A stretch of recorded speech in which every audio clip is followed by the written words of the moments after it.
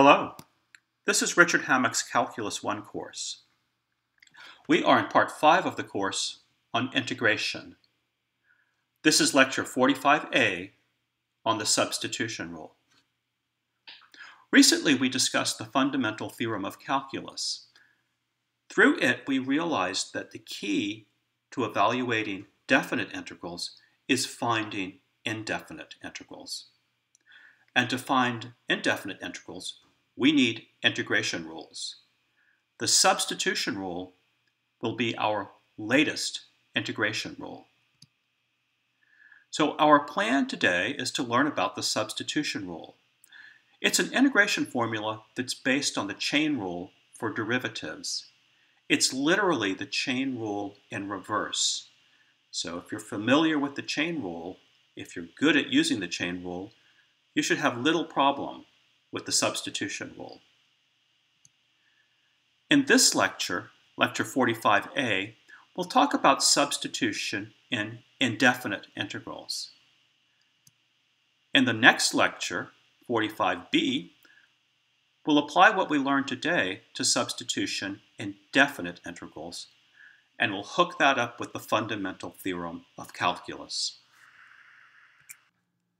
So let's jump right in. I'm going to start with reminding you of some integration formulas that you know pretty well by now, hopefully. You've been working lots of odd-numbered exercises to get used to these, and that's essential because, of course, as you know, we're going to build on all of this. Here's a partial list of integration formulas that we've talked about, and the only difference is in presenting them here this time, I've changed all the variables x's to u's. Otherwise, these are, here's the power rule for integration. Previously, we thought of it as the integral of x to the power of n dx is 1 over n plus 1, x to the power of n plus 1 plus c. Well, I've just changed all the x's to u's. That doesn't really matter what variable we're using, x or u, they're still the same formulas. And this is not a complete list. We also had these three formulas that told us antiderivatives of functions that have these fractional forms expressed here. And these happen to be, the answers happen to be inverse trig functions. It's kind of interesting.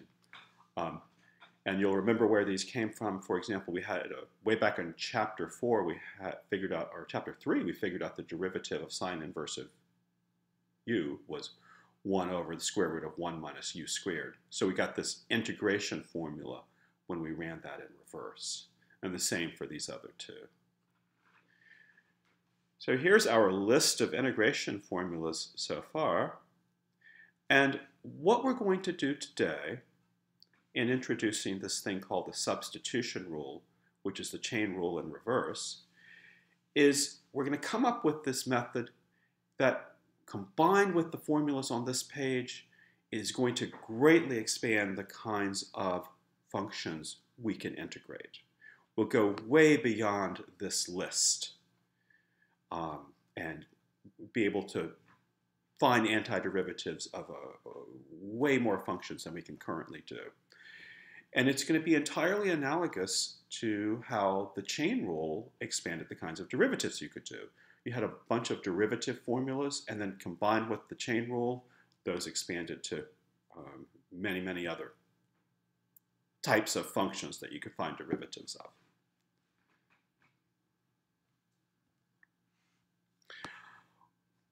So let me tell you about this substitution rule.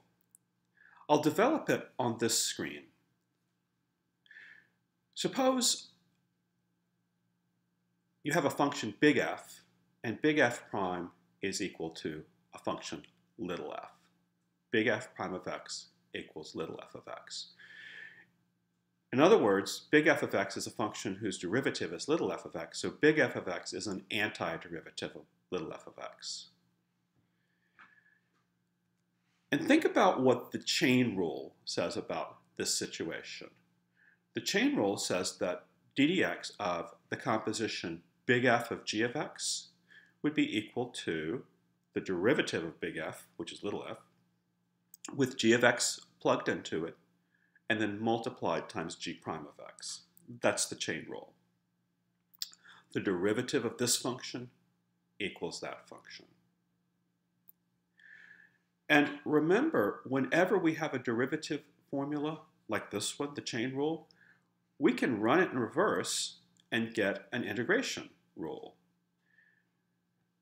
So running this in reverse says that this big F of g of x, since its derivative was f of g of x times g prime of x, then it's an antiderivative. This big F of g of x is an antiderivative of f of g of x times g prime of x. So that formula would read the integral of f of g of x times g prime of x dx equals big F of g of x. And then we know to add on a constant c to get all of the antiderivatives. So you might say that this formula is the reverse chain rule.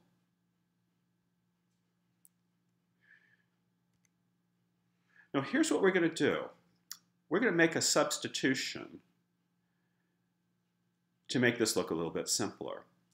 This g of x that pops up in several places, well, let's call that u. Let's say u is equal to g of x. Now we also have some things in this formula like the g prime of x and the dx. I want to follow the consequences of setting u equal to g of x and see how that relates to the g prime of x dx that you see here. If you look at u equals g of x, you can calculate its derivative. Du dx would be, well, it would be g prime of x. So the g prime of x that you see right here would be du dx. Now, I'm going to do something that at first may seem a little bit suspect. You'll remember that du dx is just a piece of notation that stands for the derivative g prime of x. And sometimes we actually think about this as an actual fraction. We think about dx as being an extremely small change in x, and du as being the corresponding change in u. And so du dx is like rise over run of a little tiny triangle that's approximating the slope of the curve at the point x, and that's approximately equal to g prime of x, and better approximation for smaller and smaller x. Sometimes we do think about this du and dx as quantities.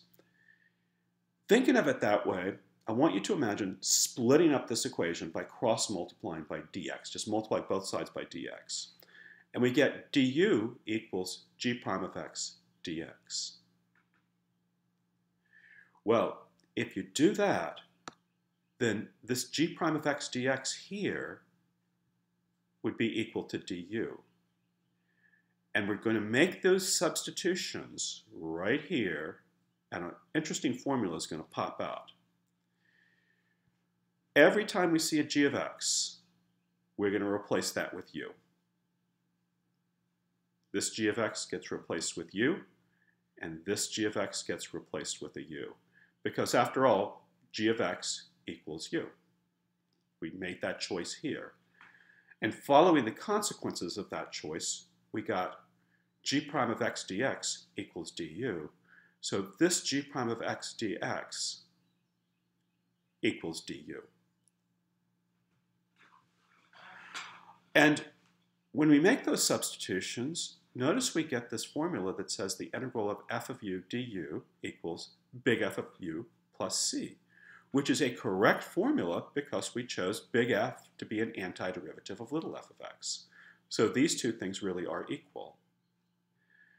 And these two things up here are equal because that's the chain rule in reverse. And certainly, big F of g of x plus c equals big F of u plus c, with the understanding that u is equal to g of x. So even if you felt a little bit suspicious about this multiplying through by the dx to get du equals g prime of x dx, you have to agree that this equals this, which equals this, which equals that.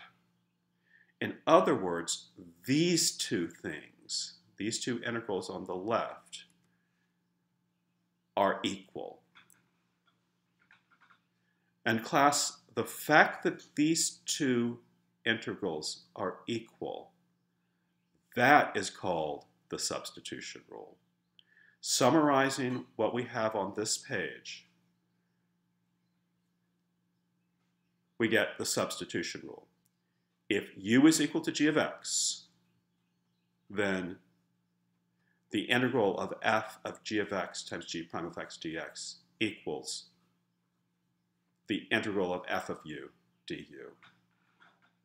That's the substitution rule.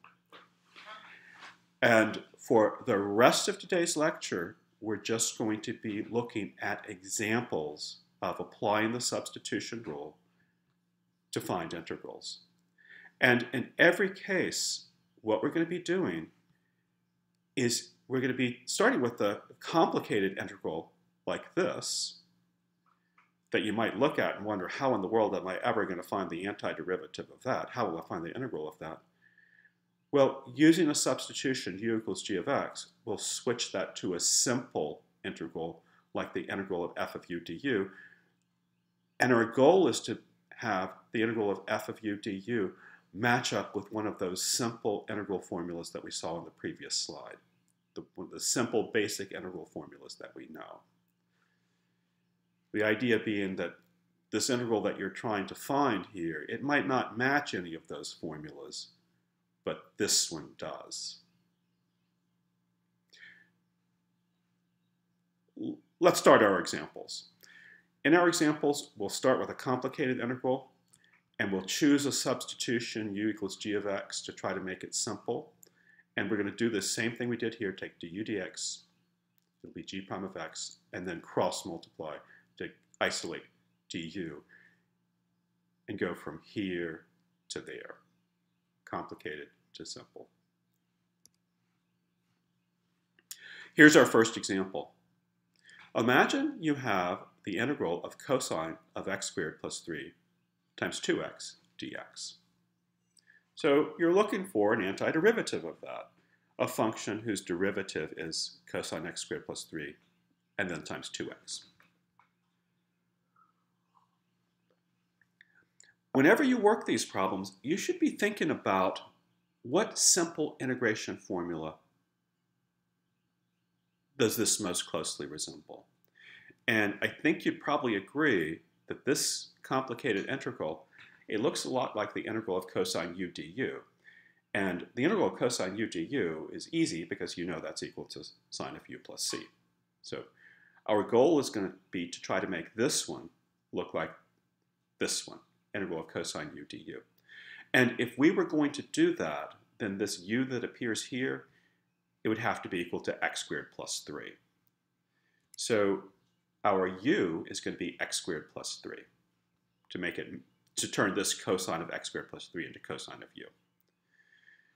Now, like on the previous slide, we follow the consequences of that choice for u. Du dx is the derivative of x squared plus 3, so that's just 2x. And let's cross multiply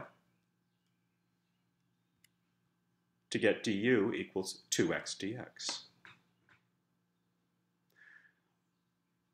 So we have the x squared plus 3 that occurs here, it's equal to u. And notice that 2x dx is equal to du, and 2x dx just happens to be what we have right here. So that's equal to du. So we're going to make those substitutions. The x squared plus 3 is the u, and the 2x dx, according to what we did in the box over here, is equal to du. So look at that. We transformed this complicated integral into the integral of cosine u du, which was our goal. The integral of cosine u du is a simple integral formula We know that's sine of u plus c. And finally, we can get our answer by reverting back to the x's. The u was equal to x squared plus 3, so sine of u plus c is equal to sine of x squared plus 3, whole thing plus c. So that is our answer to example 1. That's the antiderivative we're looking for. That's the integral of cosine x squared plus 3, 2x dx. Now, you know that whenever you're finding antiderivatives, you can check your work, and I think that's a good idea. To check your work, you take the derivative of your answer and see if it gives you the integrand, which was cosine x squared plus 3 times 2x. And let's check that. Let's do d dx of sine x squared plus 3 plus this constant c. And let's see, you need to chain rule to take the derivative of sine x squared plus 3. It's going to be cosine of x squared plus 3, then times the derivative of x squared plus 3, which is 2x, plus, and then of course the derivative of c is 0. So we get cosine x squared plus 3 times 2x, and yes, that's the integrand of the problem we started with. So we know we found the correct antiderivative. It checks back. So I'd recommend as you're doing these problems, check them if you have time to make sure that you didn't make a mistake. So in your homework, on your practice work, on the final exam, if you've got time and you have an antiderivative, check it. If you got something other than cosine x squared plus 3 times 2x for this problem, then it wouldn't have checked back. You'd go back and look for a mistake somewhere. Example 2. Think about the integral of e to the sine x cosine x dx. Now, that doesn't match any of our simple integration formulas. So to find this integral, using the substitution rule, we would look at it and think about, well, what simple integration formula does it most closely resemble? And I think you would agree that it looks a lot like, not exactly, but if you look at just the structure of this, it sort of mimics the integral of e to the u du, which is an easy integral because we know that's e to the u plus c. So if we follow this approach, trying to make this look like e to the u du, this power of e, it better be u. So u has to be sine of x here. So let's write that down. U is going to be sine of x. And so du dx is cosine of x, which makes du equal cosine of x dx. Now, jumping back over here, you see a cosine of x dx. Aha! Cosine of x dx equals du. So we can replace cosine x dx with du, and of course the sine of x gets replaced with u. And making those replacements or substitutions, we get the integral of e to the u du. So we've changed a complicated integral to a simple integral. We know the answer there is e to the u plus c, and then our u is sine of x. So we get an answer of e to the sine of x plus c. That's the antiderivative we're looking at. If you're in doubt about that answer, you can check it, take its derivative, and see if we really get e to the sine of x cosine x.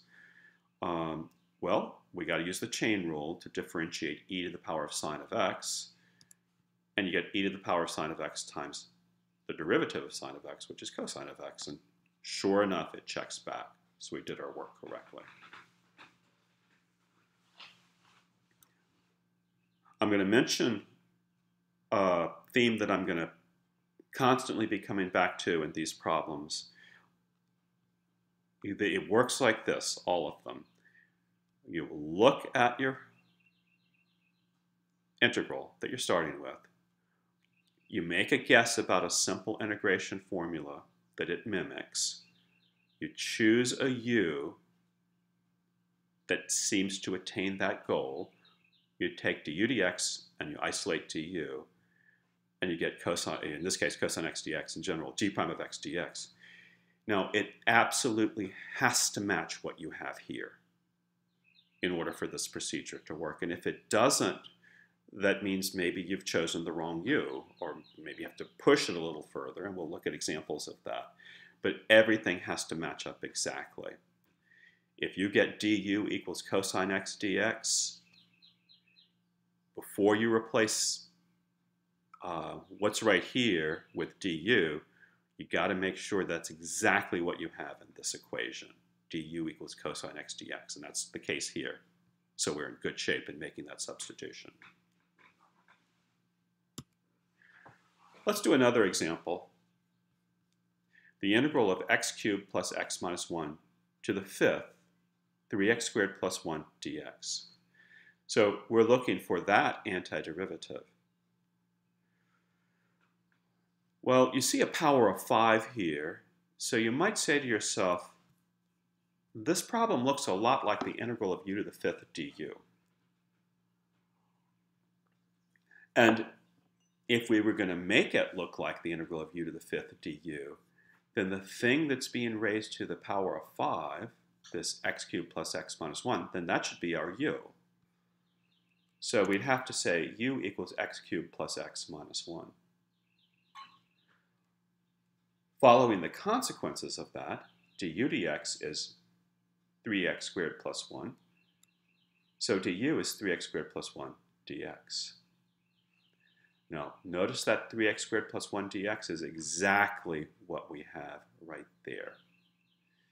So we know we can replace this 3x squared plus 1 dx with a du, because we saw they're equal here. And of course, the x cubed plus x minus 1, that's a u. So making those substitutions turns this complicated integral into the integral of u to the 5th du. And now we can use the power rule for integrals to find that antiderivative. We know this is a simple formula, power rule for integrals. Integral of u to the 5th du is 1/6 u to the 6th plus c. That was one of that long list of integral formulas that we had on the second slide of this lecture. Okay, well, our u is all of this stuff. So we get 1/6 x cubed plus x minus 1 to the power of 6 plus c as an answer.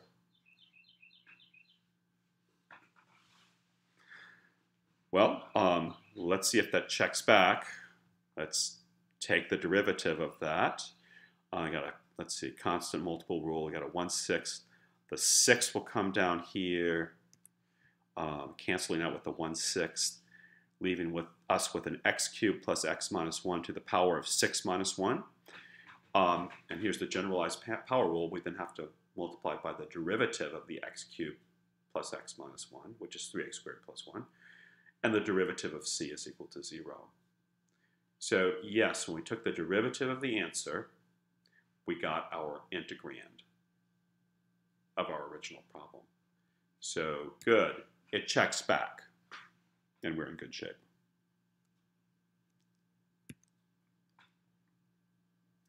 Example 4, the integral of tangent 5th x secant squared x dx. Now, as you can imagine with these, sometimes you'll try a number of things before you get an exact match for your du.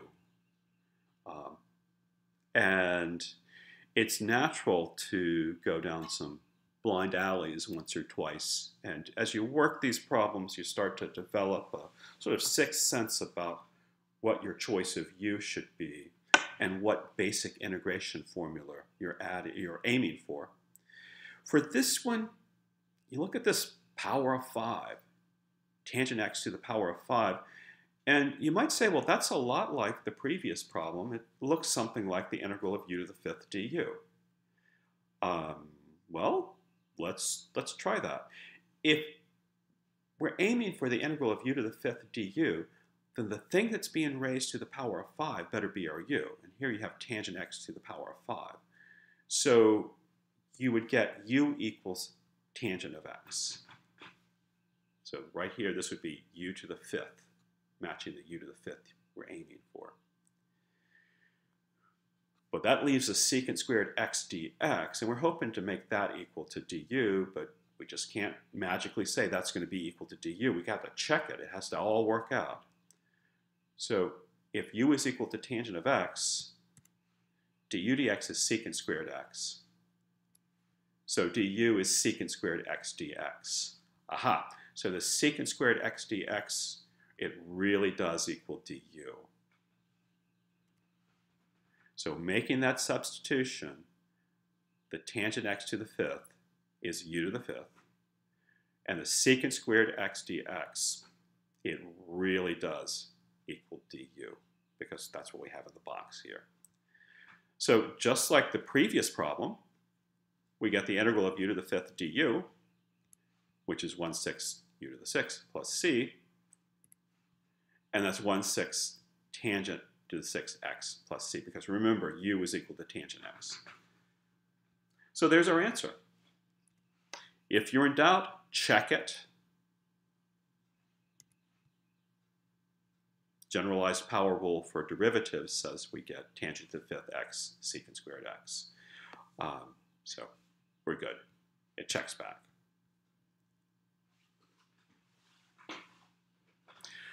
Let's move on. As you can imagine with these problems, they have to be in just the right form so that you get an appropriate du. And of course, sometimes they're not going to be in that form. Let me take another one. And this is real similar to this next problem, number 5. It's real similar to what we had over here.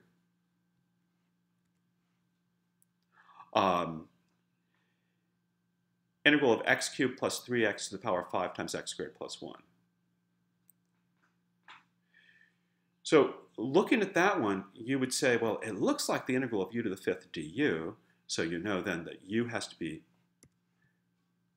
x cubed plus 3x, because that's what's being raised to the power of 5. Du dx is then the derivative of this, so 3x squared plus 3, which makes our du equal to 3x squared plus 3 dx. Now, let's jump back over here and start making these substitutions. Since u is equal to x cubed plus 3x, then the x cubed plus 3x to the 5th is u to the 5th. And we want that to be u to the 5th du to match that really simple integration formula. But look what we have here, x squared plus 1 dx. We want to change that to a du. But look at the box. Du does not equal x squared plus 1 dx. Du actually equals 3x squared plus 3 dx. So what we see here does not match du. There's no match. So this is not working. So we can't go forward. We haven't transformed this complicated integral into a simple one here. It just doesn't match up. But jumping back to the box over here, notice that this du, which is 3x squared plus 3 dx, it actually is pretty close to x squared plus 1 dx. It's just 3 times that. So what we could do is to convert this 3x squared plus 3 dx into an x squared plus 1 dx, just multiply both sides of this equation by 1/3. So doing that, we see that 1/3 du equals x squared plus 1 dx. We took both sides of this equation, multiplied by 1/3. And now we have on the right-hand side here, x squared plus 1 dx, and it exactly matches the x squared plus 1 dx here. So that tells us what the problem was. We couldn't replace x squared plus 1 dx with du because it wasn't equal to du, but it is equal to 1/3 du. So that's what we're going to do here. We're going to replace the x squared plus 1 dx with what it's equal to, 1/3 du. So that looks pretty good. We got a constant of 1/3 here. We can factor that 1/3 out with a property of antiderivatives. We get 1/3 u to the 5th du. Aha! Okay. And we get, that's the power rule for integration right there, which tells us we have 1/3 u to the 6th over 6 plus c. And now we can replace that u with x cubed, with what it's equal to. It's equal to x cubed plus 3x. And here's our answer. X cubed plus 3x to the power of 6 over 18, which is the 3 times 6 on bottom, plus a constant. Well, if you're doubtful, check it. Take the derivative of x cubed, the derivative of what's in the box here. And let's see, got a constant of 1/18. You could think about factoring that out. Just take the derivative of x cubed plus 3x to the power of 6. And you got to use a chain rule there. And you'll notice that in doing so, you pick up a 6 here. You can factor out a 3 from this expression here. The 3 times the 6 is 18. Divided by 18, those cancel out. And it just leaves you with x cubed plus 3x plus times to the power of 5 times x squared plus 1, which is what you started with in your integrand. So good, it worked. We double checked it.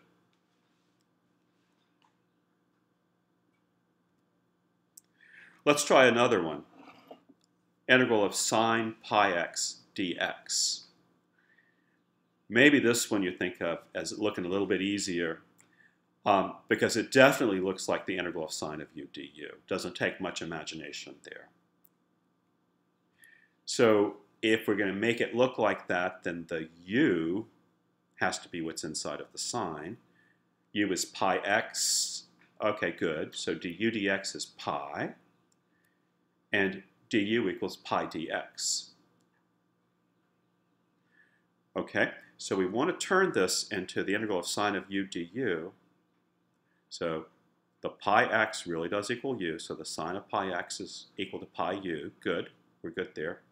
And we want to change this dx, the stuff that's here, that should turn into a du, but it doesn't match because du does not equal dx. In fact, we saw over here that du is pi times dx. Well, let's take our cue from what happened here. We could isolate this dx by multiplying both sides by 1 over pi. Multiplying both sides of du equals pi dx by 1 over pi, we get 1 over pi du equals dx. So we didn't have a match here because dx was not equal to du, but now we see that dx is actually equal to 1 over pi du. So we can make that substitution. Replace dx with what it's equal to, 1 over pi times du. Now that 1 over pi can factor out of the integral, and we get 1 over pi sine of u du, and we're in good shape because we know that the integral of sine of u is cosine of u. I beg your pardon. We know that the integral of sine of u du is negative cosine of u. So this becomes negative 1 over pi cosine of u plus c, and all we have to do is plug in the u equals pi x, and we've got our answer. And you can check that if you want to. Take the derivative of this, you will get sine of pi x.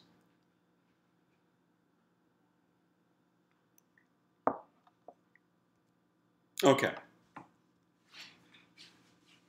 Another example.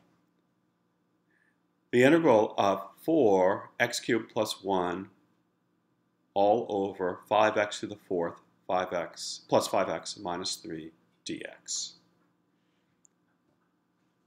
So if you look at this one and analyze what's going on and you're looking for some structure, that is the form of 1 over the denominator 5x to the fourth plus 5x minus 3. And then we'll scoot this 4x plus cubed plus 1 over to the side here. You've got 1 of a function times another function dx. And looking at that, it sort of looks like the integral of 1 over u du. Now, let's aim for that, because if we can make it have the form of 1 over u du, this is one of our simple integration formulas. The answer to that is ln of u plus c, or ln of the absolute value of u plus c, as we know. So if we're going to achieve this simple structure, it looks like our u would have to be what's on the denominator over here. And that's u equals 5x to the fourth plus 5x minus 3. But of course, we have to follow the consequences of that. Its derivative, du dx, would then be 4 times 5x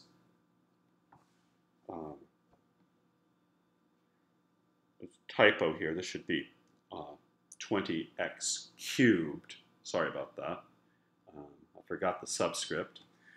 And then plus the derivative of 5x is plus 5 minus 3. So sorry about that. That cube is missing right there, but it is here. So cross multiplying by the dx, we get du is 20x cubed plus 5 dx. So we would want to replace this 4x cubed plus 1 dx here with a du, but it's simply not equal to a du. The du is 20x cubed plus 5 dx. Well, you look at that for about 2 seconds, and you can see, well, 20x cubed plus 5, that's 5 times the 4x cubed plus 1. So why not multiply both sides of this equation by 1/5 to get 1/5 du is 4x cubed plus 1 dx. And that's a perfect match for what we have up here, where we were left hanging. We now see that the 4x cubed plus 1 dx is 1/5 du. So let's make those substitutions. We're now going to change this denominator to what it's equal to, a u, and change the 4x cubed plus 1 dx to what it's equal to, which is 1/5 du. And there we go. This turns into the integral of 1 over u times 1/5 du. Factoring out the 1/5, it's 1/5 integral of 1 over u du. And that's 1/5 ln of the absolute value of u plus c. And u is equal to 5x to the fourth plus 5x minus 3. So our answer is in the box here. Answer of 1/5 ln, absolute value of 5x to the fourth plus 5x minus 3 plus c. So there we go. And I won't do it here, but you could check this if you wanted to. Take the derivative of this with known differentiation formulas. You'd have to use the chain rule, cancel out things, and you'll find that you do get your integrand back.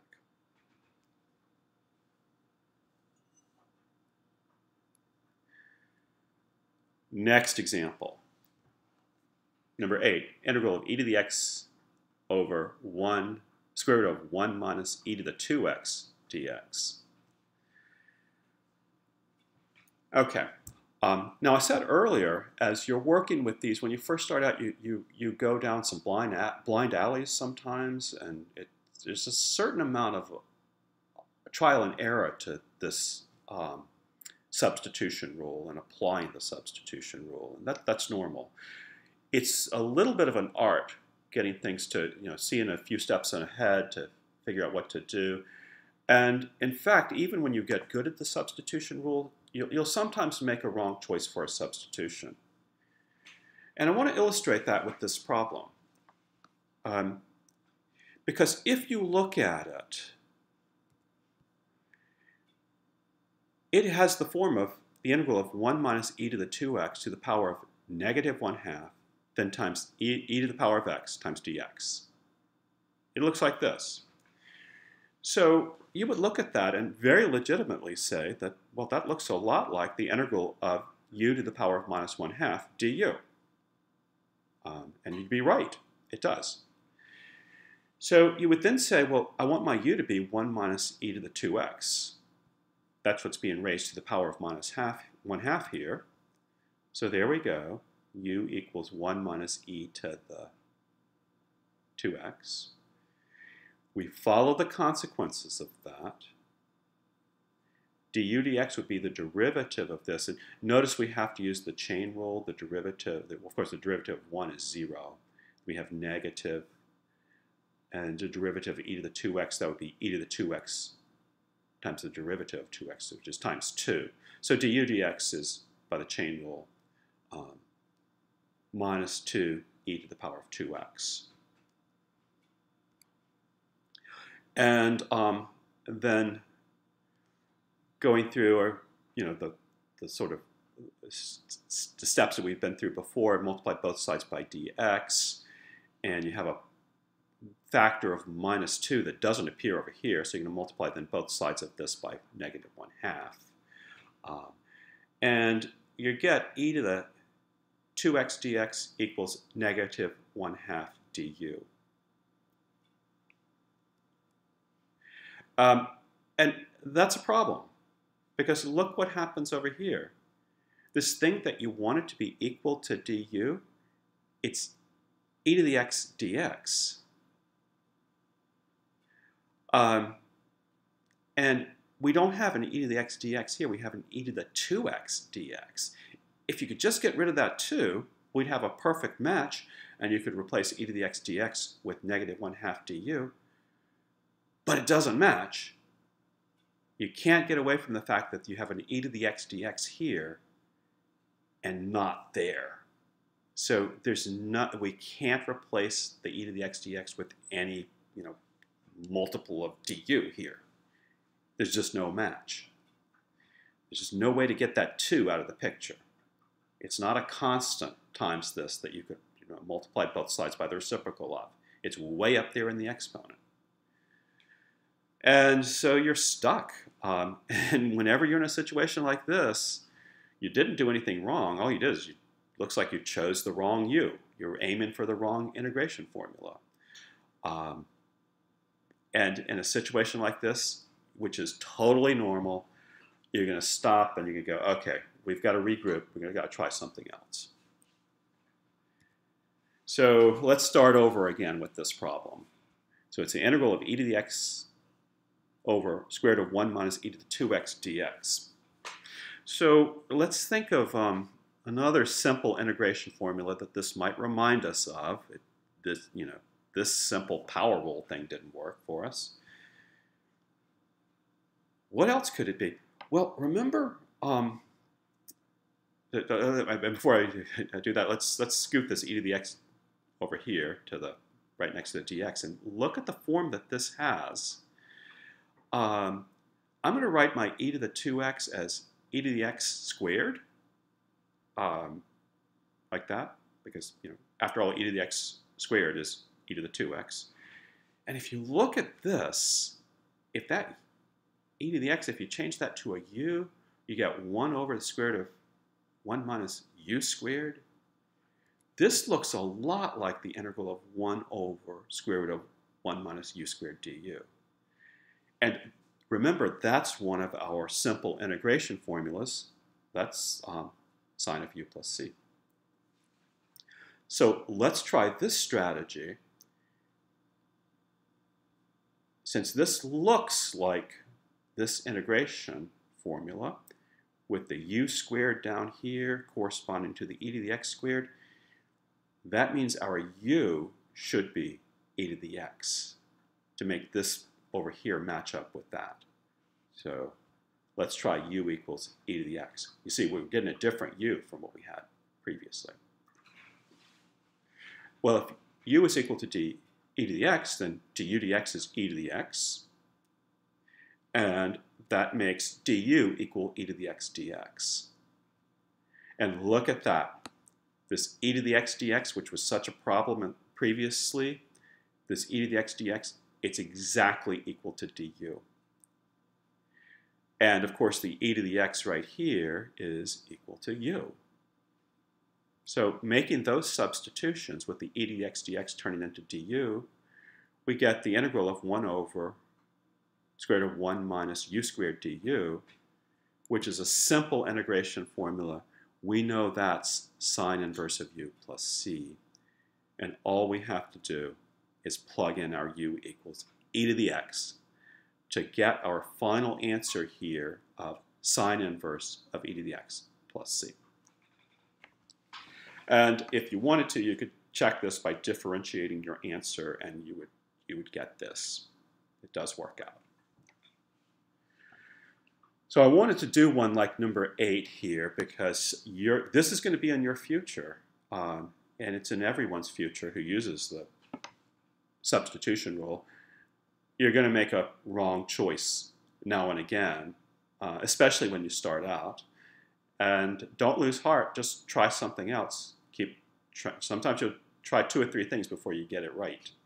And as you work more and more of these, you'll be getting it right more and more often, right off the bat. So work some of these examples to get there. Here's another example. Integral of secant squared square root of x over square root of x dx. I'm going to scoot that square root of x on the bottom over as a 1 over square root of x dx. So we can kind of split this apart and look at its structure. And here you'll see a secant squared of something. And we know that the derivative of tangent is secant squared. So, and so the antiderivative of secant squared is tangent of x. So this looks like a simple integration formula, integral of secant squared u du. So let's try to make that substitution and see if that works.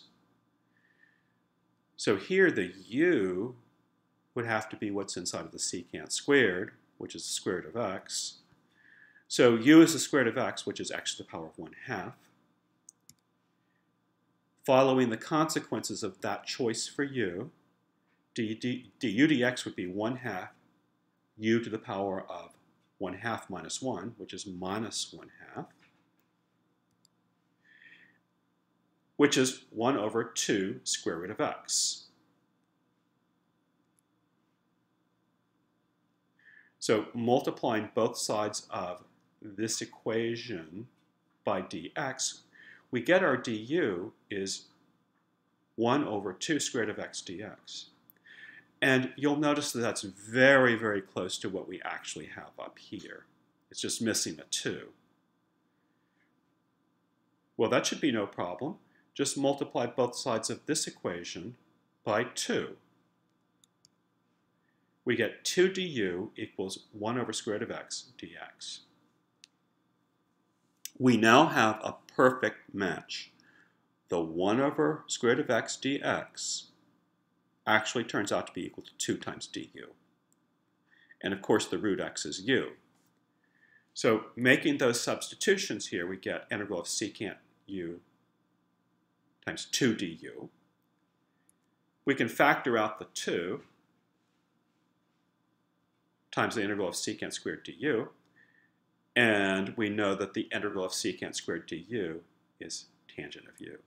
So we get 2 tangent of u plus c, and that's 2 tangent of square root of x plus c as our final answer.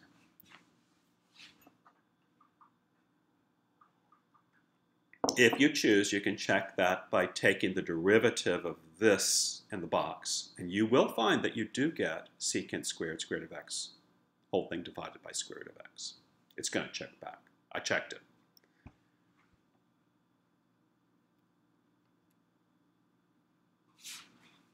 Example 10. Integral of cotangent x dx. Now, I'm doing this one to indicate that sometimes you may want to do a little bit of algebraic manipulation before you can see a good choice for you. Because if you look at this, you certainly don't have an integration formula for cotangent x. But there's nothing really to choose to be your u. I mean, what would you do? U equals x? Well, that changes this into the integral of cotangent u du. And you're sort of going in circles. But let's see if we can get some traction by changing this cotangent x to what it's equal to. It's cosine of x over sine of x.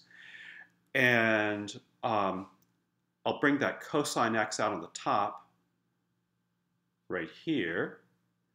And now it's the integral of 1 over sine of x times cosine x dx.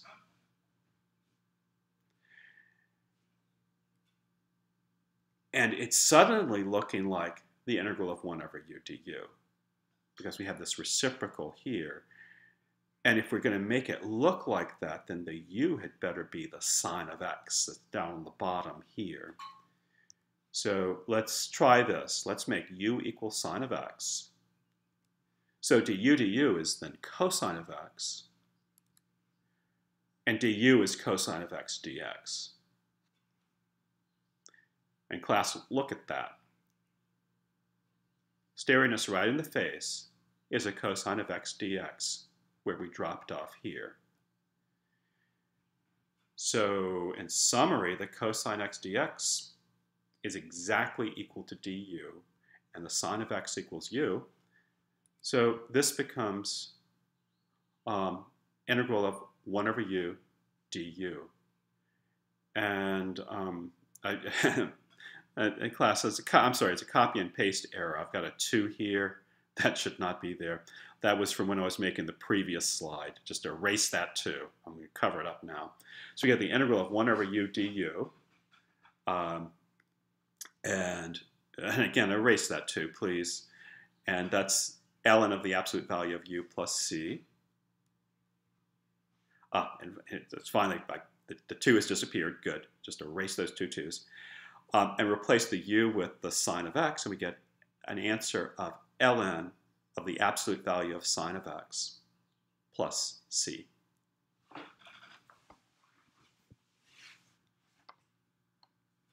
So there's our answer. And you could check that by differentiating this answer, and you will get cosine x over sine of x. You can almost see that instantaneously. Derivative of ln of sine x will be 1 over sine of x times the derivative of sine of x. That's 1 over sine of x times cosine of x, which does equal this. And it gives you cotangent of x. So it checks back.